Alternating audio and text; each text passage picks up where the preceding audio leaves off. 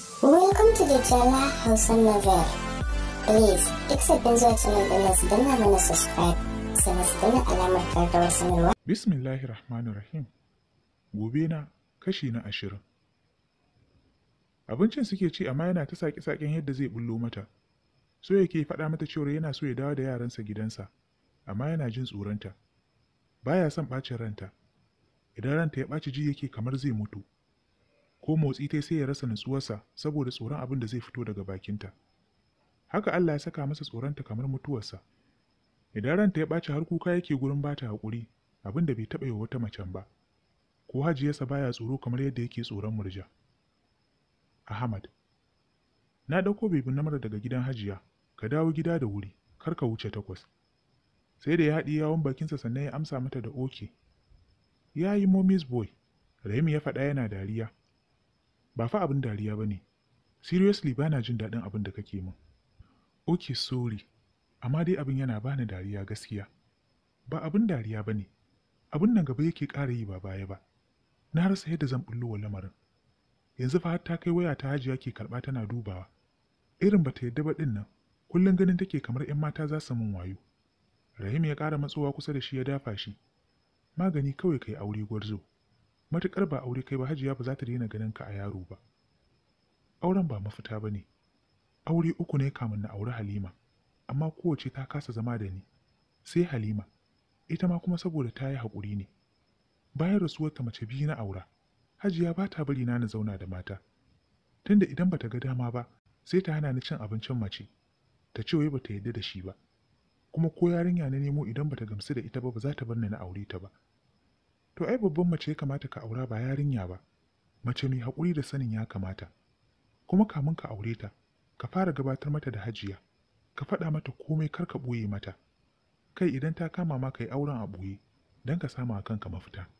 Saboda hajiya har yanzu bata daina ganin ka a yaro ba. Bata yarda ka girma ba. Wallahi abin da take min ko bebi na mara albarka. Dan yau idan bebi na mara ta ga dama za ta iya cewa za ta je gurin dangi ta kwana a can, kuma hajiya ba za ta hana ta ba. Amma ni ban isa ba. Abin da hajiya take min har ɗaure min kai yake wallahi. Ka samu wata ka aura, irin mace nan da ta taɓa shan wahala a gidan aure. Kar ka bi soyayya ka auri yarinya ta zo ta yi wa hajiyar ka hauka, ko ta kasa haƙuri da kai. Irin dai macen nan mai 'ya'ya 2 ko 3 haka. Kai, a'a, ni ba zan iya auren macen da wani ya aura ba. Ka san ni da kishi. Ba zan iya zama da macen da wani ya aura ba, balle ma wacce ta yi aure har fiye da 1. To ai ka ji matsalarka. Ka fi son ka auro 'yan matan nan na zamani waɗanda kansu ke hayaƙi? Ai dole su ce ba za su zauna da hajiya ba. Ba wai don kana son ta za ka aure ta ba. Kai ko auren kwangila ne ka yi kawai. Da zarar ka sami 'yancinka a gurin hajiya sai ka rabu da ita ka auro wacce kake so. Ya kamata ka amsa sunanka na gwarzafa. Na san ba ka ɗaukar rainin kowa a kamfani. Idan ka ba mutum umarni jikinsa har rawa yake ya cika maka aikinka. To ko ya kamata a gida ma ka riƙa motsawa. Da Halima na nan da yanzu na amsa ma. Ba zan taɓa son wata barahim. Ni mijin matacciya ne. Na riga na auri Halima kuma na auru. Duk macen da zan aura zan aure ta ne kawai don samun mafita, amma ba don ƙauna ba. Ya yi magana cikin sassanyen murya yana tsotsan leɓensa, zuciyarsa na sosuwa da ƙauna Halimatinsa, uwar bebi na mura. Halima ta yi min abin da babu macen da ta taɓa min. Ta haifa min bebi na mura. Ta yi haƙurin zama da hajiya har na tsawon shekaru 2. Rahim ya lura da yadda abokin nasa ya soma canzawa. Dama ya saba shiga irin wannan yanayin a duk lokacin da aka ɗauko maganar Halimatu. A ƙoƙarinsa na kawar da magana ya ɗauko masa maganar kamfani. Yauwa, na manta ban faɗa maka ba. Sun fa turo takardun nan ta mail ɗin kamfani, amma sai mun yi printing out. Ahmad ya miƙe tsaye cikin damuwa. Da Allah ni ka daina min maganar wani kamfani yanzu. Bari in je in huta. Ya fita daga gurin ya nufi motarsa, ya ɗauki hanyar Exclusive City. Halimatu. Na yi kuka iya wanda zan iya. Na yi na gaji, na rarrashi kaina, domin ba ni da wanda zai rarrashe ni a wannan lokacin. Ɗaya daga cikin masu aikin da ke gurin ne zo ya tambaye ni idan akwai abin da nake bukata. Ba na bukatar komai, akwai wanda nake jira ne. Sai ya juya ya koma gurin da yake tsaye, ya ci gaba da danna wayarsa. Na bi shi da kallo kamun na ji wata murya mai cike da ɓacin rai tana min magana. Wa ya aje wannan matar a nan? Na juya na kalle shi da kumburarrun idanuwana. Mutumin nan ne da ya ture ni da keke, kuma shi ne wanda na gani a lokacin da na je kai na mura makaranta. kuma shine dai mutumin da ya tsinci na mura. Da sauri ma'aikacin ya zo yana tambayar sa ba'asi. Ta ya za a bar wani ya zauna min akan wannan kujera? Me ke damun ku? Da alama kai baƙo ne ko? Kuma ba laifin ku bane, laifin shugaban ku ne. Fiye da shekara 10 ina biyan kuɗin gurin nan, amma saboda tsabar raina hankali yanzu a bar wani ya zauna? Oh, dama haka kuke idan bana na? You are very stupid. Sauran ma'aikatan suka zo suna ta bashi haƙuri, wanda ni ban ga dalilin hakan ba. Ko da yake na ji ya ambaci sama da shekara 10 yana biyan kuɗin kujerar da na zauna a kai. Da alama baya son kowa ya zauna ne. Ki da Allah malama ki tashi. Din nan gurin ki rasa inda zaki zauna sai a nan? Ko kaɗan maganarsa bata ɓata min rai ba. Da alama macen da yake biya wa kuɗin kujerar tana da muhimmanci a gare shi ba kamar ni ba. Na miƙe na tashi tsaye na kalli kujerar sannan na kalle shi. Ka yi haƙuri. Ban san cewa kujerar taka ba ce. Ban san alaƙarka da mai kujerar ba. Mata, ‘yar uwa, uwa, ya ko ƙanwa. Amma ka ba ta haƙuri a madadina. Domin kowace ce duniya ta kyakkyawa ce, kuma mai faɗi ce. Shi yasa ta yi dace da mai kare martaba gurin zamanta, ba ma ita kanta ba. Na kai hannu na ɗauki jakata na yi gaba abina, ina jin zuciyata kamar za ta fito. Na taki sa'a ina kawo bakin gate ɗin motar Abdulhamid na kunno kai haraba gurin. Sai da ya faka mota yana ƙoƙarin fita, na nufi gurin motar na buɗe na shiga. Ba tare da ya ce da ni komai ba, ya tada motar muka kama hanyar gida. Na yi mamakin ganin Sa'adatu tana jira na a ƙofar shiga falo na. Kowa ya nuna mata gidana ma oho. Ni har na manta da ita a cikin duniyan nan. Tun kamin Abdulhamid ya faka motarsa ta miƙe tsaye tana ta kallon motar mu. Har ya faka motar ya buɗe ya fita, bai ce da ni uffan ba kamar yadda ni ma ban ce masa ba tun lokacin da na shigo motar. Irin kallon nan da ta saba yi na 'yan bariki ta fara yi min, kamin ta miƙa Abdulhamid gaisuwa. Shi kuma ya amsa mata da fuskanin tasa ta rashin sakewa da mutane. Ma'ana dai ba yabo ba fallasa. Ba kamar Aminu ba, da idan ya ganta bakinsa har rawa yake wajen amsa mata gaisuwa. Wa nake gani kamar Sa'adatu? Ba kama ba ce, ni ɗin ce, tunda kin yada ni aini na nemo ki. Na yi dariya kamar yadda ita ma ta yi, tana bin Abdulhamid da kallo har ya shige falo, sannan ta kalle ni. Shi ne angon namu? Eh shi ne.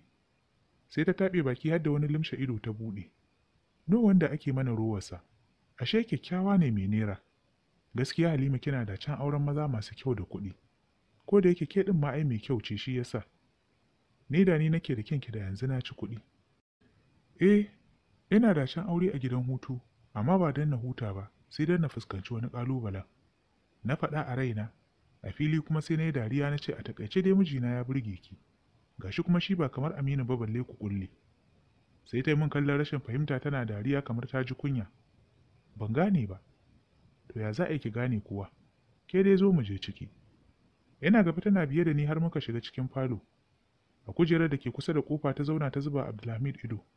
Ni kuma na nufi tusita ɗin da yake zaune yana latsa waya na zauna a kusa da shi. Kamar wanda wani abin ƙi ya zauna a kusa da shi, haka ya saurin tashi ya nufi ɗakinsa. Iyakar ƙoƙarin da ne na danne damuwar da na ji ne kar Sa'adatu ta zargi wani abu. Na tashi na shiga kicin na ɗauko mata ruwa da lemu na Hausa na kawo mata. Sai gashi ya sauko, ko inda nake bai kalla ba ya nufi kofa ya fice a uzurce. Halimatu wani irin zama kike da mijinki? Kamar daga sama na ji tambayar Sa'adatu. Kamar ya? A to aikin sani baki na baya shiru. Na ga kamar akwai matsala a tsakaninku ne, ko kuma shi haka rayuwarsa take. Wai Sa'adatu sakin fuska ne sa reni ya shiga tsakaninmu? Har ta kai kike iya faɗa min duk abin da ya zo bakinki? Kina ma'amalanta ta yadda kika ga dama? Sai ta saki baki ganin kamar na taso mata da faɗa. Haba hajiyata, makaho ne kawai zai shigo gidan nan ya ce bai fahimci akwai rashin jituwa a tsakaninki da mijinki ba. Kuma wanda ya damu da kai ne kawai zai damu da matsalarka, har ma ya nuna damuwarsa. Kalle ki Halima, wallahi har kin fa auki lokacin da kina gidan Aminu. Amma zuciyarki bata raya miki ko bani da lafiya ba? Babu abin da ya zo kanki sai rashin jituwa? Yanzu dai Allah ya baki haƙuri. Mu bar wannan magana. Ya yaranmu, ya su Amal, suna lafiya. Na amsa mata ina ƙara haɗe fuska tare da ɗauke kai. Shiru ya shiga tsakaninmu kamun ta sake ɗauko wata magana. Amma wai Halima ba kya kewar 'ya'yanki? Na ga Aminu ma da bai damu da 'ya'ya ba yanzu yana shiga damuwar. Amma Halima ba kya kewar 'ya'yanki? Na ga Aminu ma da bai damu da 'ya'ya ba yanzu yana shiga damuwar rashin ku. Balle ke da kike tare da su kullum. Ke da kike iya barin su Salim da Yusra kina zuwa wani garin. ba tare da sanin irin kulawar da za a basu ba. Ki tafi hankalinki kwance har wani garin, balle ni da muna gari ɗaya, kuma bautar Allah nake. Ba ki gane ba ne, ai tafiyar kwana 2 ce ko 3, idan na daɗe na yi sati, ke kuma fa aure ne. Kin san wani lokacin baka sanin daraja abu idan baya kusa da kai, kamar da yadda Aminu yake a yanzu. Kar ki so ganin yadda ya koma abin tausayi, duk inda ya zauna sai zancen ki yake da na yaransa. Idan abu yana da muhimmanci a wajenka baka yarda ka rasa shi, tattalinsa kake, kana Allah Allah kar ya sabuce maka, domin duk ranar da ka rasa shi, to ka rasa shi kenan har abada. Bai kamata ki rika kamun zancen wani namijin a gidan mijina ba. Na daɗe da manta da Aminu ko wani abu da ya shafe shi. Ko da wasa kar ki ƙara min maganar Aminu. Na san Aminu ya ƙuntata miki, amma wallahi Halimatu yana cikin damuwar rashin ki a yanzu. Matar da ya aura ma ta rasa gane kansa. Wai Aminu ne ya turo ki ya ce ki zo ki faɗa min yana cikin matsala? Da ɗan waro ido. Ni ina zan ga Aminu har ya faɗa min haka. Za ki gan shi mana, ai ke farkarsa ce. Za ki iya sanin halin da yake ciki ko ma ya faɗa miki da kansa. Subhanallahi, haba Halimatu, wannan wace irin magana ce? Na san dai ina raɓar wasu mazan, amma ta ya za in raɓi mijinki fi sabilillahi? Ni ba zan iya wannan cin amanar ba. Au Allah, shi yasa kike bibiyarsa kuna zuwa har wani garin kuna kwana? Ke na fa san komai da ke tsakaninki da Aminu. Na sa muku ido ne kawai saboda na bar ku da Allah. Shi yasa na tattara lamarinku na aji a gefe. Ba Aminu ba, ko mai sunansa ba na son ji yanzu, balle shi ɗin kansa. Daga ke har shi na tsane ku, kuma ki tashi ki bar min gida. Da sauri ta miƙe tsaye jikinta haɓari yake, kamar ba Halima da na sani ba, da alama dai wani ya shiga tsakaninmu. Za ki fita min daga gida ko sai na wulaƙanta ki. Ta ɗauki jakarta ta juya da sauri ta fice tana waige na. Har bakin ƙofar gate na bita, na tsaya sai da na tabbatar ta fice daga gidan, sannan na rufe gate ɗin na dawo cike da ɓacin rai. A lokacin da na zauna a falo sai ɓacin ran abin da Abdulhamid ya min a gaban Sa'adatu ya tsaya min a rai. Yanzu har ta kai Abdulhamid na kyamar na zauna a kusa da shi, kuma ba zai iya ɓoyewa a gaban mutane ba sai ya nuna? To ko dai ina ɗauke da cutar ne, ko kuma ƙiyayya ce ta yi zurfi haka a zuciyarsa. Ba yau kaɗai ba, don daga lokacin da abin ya faru na fahimci irin zaman da nake da Abdulhamid, sai dai nawa ya fi na koyaushe. Ba zan iya irin wannan zaman ba. Sai ka ce an masa dole da ni, ko kuma auren ƙiyayya mu kai? Idan har ba zai iya rabuwa da ni kai tsaye ba, to ni zan iya neman rabuwa da shi, domin rabuwar ita ce mafi a'ala a yanzu. Zai fi samun nutsuwa idan bana kusa da shi, kamar yadda ni ma zan fi samun nutsuwa idan bana tare da shi. Ba Abdulhamid kaɗai ba, ni ina jin idan har na rabu da shi to ba zan sake auren wani namijin ba, domin na fahimci gaba ɗaya mazan nan ba su da kirki, kansu kawai suka sani. Ina ji a raina da ni ce ba zan iya wa Abdulhamid haka ba, ba zan iya rabuwa da shi ba ko kuma in nuna masa damuwata. Gaba ɗaya mazan duniyar nan ba su da kirki, gaba ɗaya kansu kawai suka sani, su auri mace suna ta wulaƙanta ta, suna yi mata yadda suka ga dama. Na furta da ƙarfi ina fashewa da kuka tare da dafi kaina. Zan nemi saki, dole ne Abdulhamid ya sake ni, kuma ba zan sake aure ba. Zan samu aiki na riƙe ‘ya'yana na ci gaba da kula da su. Ba zan sake yarda ciwon ɗa namiji ya kashe ni ba. Na gaji haka, wahalar ta isa haka. Wani abu na ji ya taso min ya tsaya min a ƙahon zuciya ya danne min numfashi. A guje na je na buɗe firiza na ɗauko ruwa mai sanyi na sha, sannan na samu relief. Ji ne ba na buƙatar komai sai shan magani na. Dan shi kaɗai nake sha na ji ya lula ni wata duniyar da nake mantawa da komai. Gashi kwana 2 da na ban sha ba har wani abu nake ji a cikin kaina kamar hayaƙi. Falo na da na buɗe jakata na ɗauki 2000, na saka hijabin da na cire, na shiga ɗaki na ɗauko mukulli, na rufe gidan na nufi kemis ɗin da yake unguwanmu inda na saba siyan maganin. Ahmad, magana gaskiya baka kyauta ba gwarzo. Ya yi saurin taron numfashinsa yana shafa kansa. Na sani. Ni kaina bayan na yi mata faɗan sai na ji ban yi daidai ba, musamman da bata min tsawa ba kamar yadda na yi mata. Ka san na tsana mutum ya min tsawa. Ita ai ba laifinta ba ne, laifin ma'aikatan gurin ne, kuma mai Rahim. Sai na ta maganan nan kake yi. Na ji cewar ban kyauta ba, abin da na yi bai yi daidai ba, bai wadatar ba? Da mamaki Rahim yake kallon abokin nasa. Dama can haka yake, wani irin murɗaɗɗen mutum ne mai wuyar sha'ani. Shi ya kawo magana abin da ya wa Halima, kuma ya faɗa masa bai ji daɗin yadda ya mata ba. Yanzu kuma yana ƙoƙarin ɗora laifin a kansa, saboda kawai ya bashi laifinsa? Muna magana ka ce min kana so ka je ka huta, baka ce min ga gurin da za ka je ba. ashe exclusive city ka nufa. Yanzu kuma ina zaune ka dawo, ka bani labarin abin da ya faru. Sannan yanzu kana so ka ga laifina? Shi yasa kake samun rashin jituwa da mutanenka. Mutum ko naman jikinsa zai yanka ya baka sai ka ce da biyu ne. Hajiya ce kawai maganinka wallahi. Ai ba hajiya ce kaɗai take sa matanka suna guduwa ba, har da kai kanka, kai ma matsala ne gwarzo. Sai ya ja tsaki ya ɗauki hularsa ya saka, ya fice daga falon yana ciro kullum motarsa daga aljihunsa. A 360 ya isa gidan hajiyarsa. Kamar kullum, yau ma sai da ya fara shiga falon hajiyan kamin ya wuce ɗakinsa. Sai dai wannan karin bai shiga da yanayin da ya saba ba. Idan har bai shiga da sallama ba, to zai shiga da fara'a a fuskarsa. Sai dai yau babu ko ɗaya. Bai ma ankara da baƙuwar da take falon ba har sai da ta gaishe shi. Ina wuni? Lafiya ƙalau. Ya amsa mata sannan ya zarce ɗakin hajiyarsa, kasancewar bai ganta a falon ba. A ɗaki ya same ta tana ta aikin fesa turarurruka a jikinta, da alama dai wanka tai, ko kuma ta saka sabon kaya ne kamar yadda ya ga ta yi kwalliya a fuskarta. Gwarza yanzu ko nake ƙoƙarin kiranka. Ta faɗa da fara a fuskarta tana aje turaren da ke hannunta. Amma ai lokacin dawowa ta bai yi ba dai ko? Ba wannan ba ne, baka ga baƙuwa a falo ba? Na ganta. To je ku gaisa.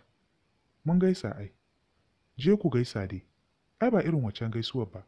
Ka kalle ta da kyau. Sai in ji me? Sai ka ji kana son ta mana. Sai ya kwanta akan kujerar da ke ɗakin yana girgiza kai. No, hajiya. Yanzu kuma ai ba ta mata nake ba. Ina ni ina mace yanzu. Wani kallo hajiya take masa da shi kansa bai kula ba, sai zuba zance kawai yake. Dama dai namiji ne sai in ji in zauna mu sha hiranmu. Amma mace a yanzu ne? No. Dama dai namiji ne. Yanzu mace ta daina baka sha'awa kenan? Mana, dama namiji ne. Maza ne ke burge ka kenan?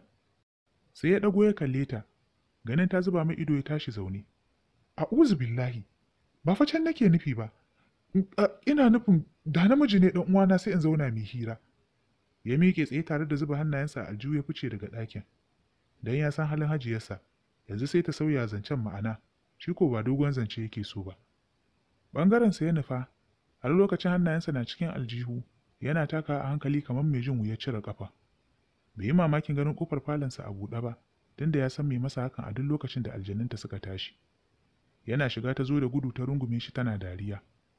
Yes, Daddy, oyoyo, Daddy na gyara maka ɗakinka, na goge ko ina na sa turare. Ya shafa kanta cike da ƙaunarta yana murmushi.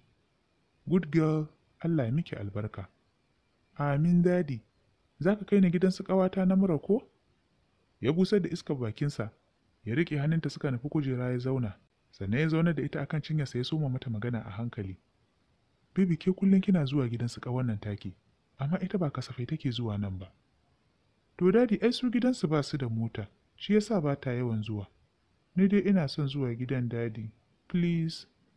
To ai baby na yi wa maman ƙawarki faɗa ɗazu.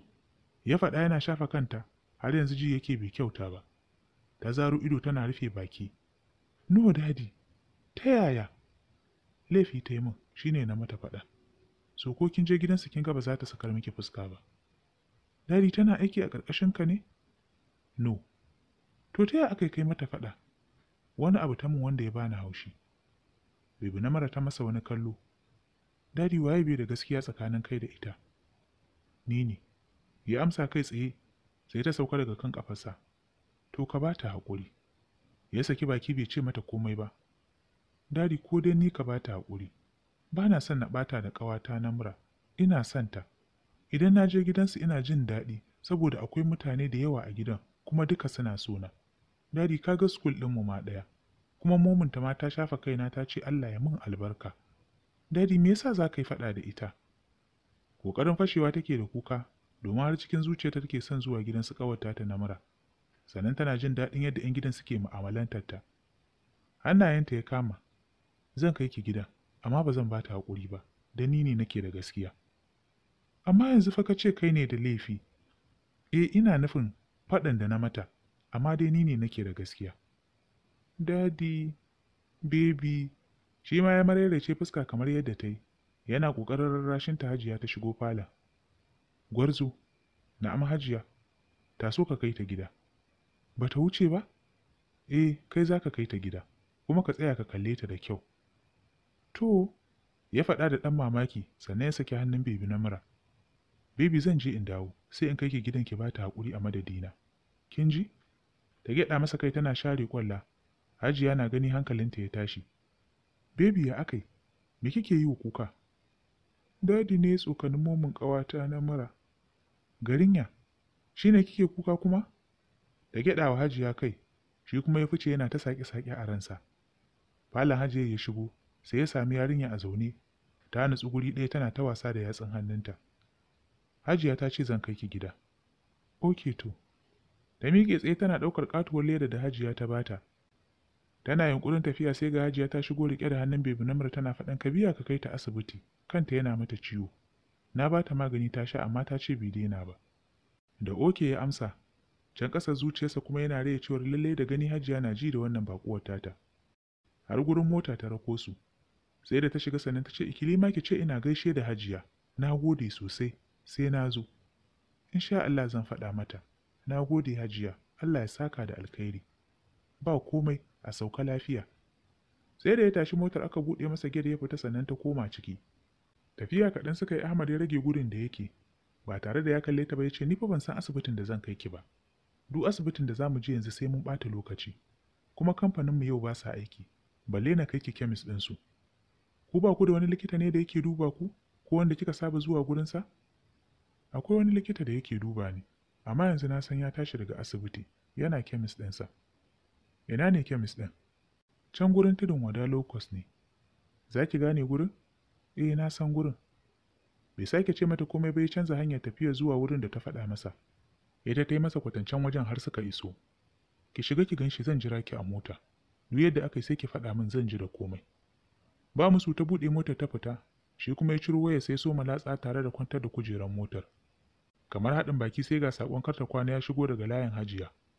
Ka samu wani abu ka bata, ko ka siya mata wani abu. To, dude, ya farta yana murmushi. Kamar wanda aka ce ya ɗago, yana ɗago kansa ya ga Halima ta fito daga cikin kemis ɗin riƙe da leda baƙa. Ya buɗe motar ya fito. Sai da ya fito sannan ya fara tambayar kansa me zai ce mata. Sori? No, ai ya girmi wannan. Yana jin idan ya ce mata ka ya yadda girmansa. Amma ai ya kamata ya bata haƙuri, ko don namura. Kuma tabbas ya san bai kyauta mata ba. Ya zagaya ta inda take tafiya da ɗaya hannunsa a aljihu, ɗayan kuma riƙe da waya. Sai ya sunkuyar da kansa kamar da gaske hankalinsa yana kan wayan ne. Yaya? Lafiya? Ta tambaya ganin kamar zai tare mata hanya. Ko nan ɗin ma hanyar taka ce, ko kuma tsabar rainin wayo ne da wulaƙanci irin naka. Ko na maka kama da ‘yar tasha ne, domin yanzu na fahimci babu komai a tattare da kai sai wulaƙanci kawai. A duk lokacin da na haɗu da kai sai ka wulaƙanta ni, ko kuma ka sa an wulaƙanta ni. Kai fa na fahimci san baka da mutunci, baka da kirki. Sai wani jiji da kai, kana jin kai wani ne kuma kai ba kowan kowa ba. Abin da kai min ɗazu na ƙyale ka ne kawai saboda ina ganin kamar ni ce ban da gaskiya. Amma daga baya sai na gane na fi ka gaskiya. Kai san baka da kirki. Sai wani son nuna isa kamar kai ne mai garin gusau. To bari na faɗa maka, kar ka sake cewa za ka min rainin wayo. Wallahi zan yi mugun wulaƙanta ka. Don na gane kuma zan nan baku da mutunci. Sannan ina so ka sani, ina da miji, ina da aure, ina da ‘ya'ya. Kar ka sake ka ce za ka min maganar banza. Tunda ta fara magana yake kallon ta har ta gama ta ja tsaki ta ƙara gaba, ta bar shi a gurin da mamaki. Ya faɗa yana ɗaga hannunsa tare da bin bayanta da kallo, sai kuma ya kasa cewa kuma ya jimƙe hannun nasa. Baya nan, wai bai shigo ba yau. Da Kilima ta faɗa, shi kamar ya manta tare da wata suka zo. Sai a lokacin ya lura cewar ba su kaɗai ba ne a gurin. Ƙasa-ƙasa yake satar kallon mutane, bai taɓa jin tozarci irin wannan ba. Ya matsa kusa da Ikilima. Mutane suna ganin mu ne lokacin da take mun faɗa? Ai da ƙarfi take yi dole kowa ya kalle ku. Wani abu ya ji kamar ya nutse a ƙasa, saboda ya san mutane za su yi tunanin cewa wata maganar banzan ya mata. Sannan tana da gaskiya, bai kamata ya magana da matar aure ba. Dan idan shi ne wani ya magana da matarsa zai iya masa komai. Amma shi ya manta da maganar aurenta. Ko tunani take son ta yake, ko kuma ta mai da shi wani banza ne take faɗa masa haka. Har ya shiga motar bai daina sake-sake ba. Gaskiya ta yi sa'a ba na faɗa da mata, amma wallahi da namiji ne min haka sai an ɗauki gawarsa a nan. Na tsani shirme. Ya faɗa yana fusgar motar kamar zai tashi sama. Bayan wasu 'yan mintuna kuma ya buga sitiyarin motar da ƙarfi. Matan nan ba ta yi ba, na tsane ta, da ganin ta mahaukaciya ce. Ikilima dai bata ce komai ba bayan kallonsa kawai da take. Tsorodu ya gama kama ta don ta lura ransa ya ɓaci sosai. Ai duk laifinki ne da kika kawo ni gurin nan. Da ta isa ta yi min kallon banza ma? Amma ji irin magana da ta faɗa min san ranta. Ni sai yanzu ma na gane baƙan magana ta faɗa min. Nan da nan jikin Ikilima ya fara rawa, don ta lura fuskarsa ta canza. Sai wani gumi yake kamar mara gaskiya, duk kuwa da irin esin da ke cikin motar. Har da wani wai kana jin kai wani ne. Ai ni ɗin wani ne, ke ɗin ce dai ba kowa ba. Ya ja tsaki yana jin kamar a gabanta yake ya rama, don a duniya ya fi tsanan tsaki fiye da komai. Da kai masa tsaki to gara ka tofa masa yawu, ka ƙara masa da mari ko zagi. Lallai fa, Halimata ta ɗibo da zafi kenan. Masu saurari, ya za a ƙare wannan 'yar tsama? Mu haɗu da ku a kashi na gaba domin jin yadda za ta kaya. Mun gode muku da jimirin saurari.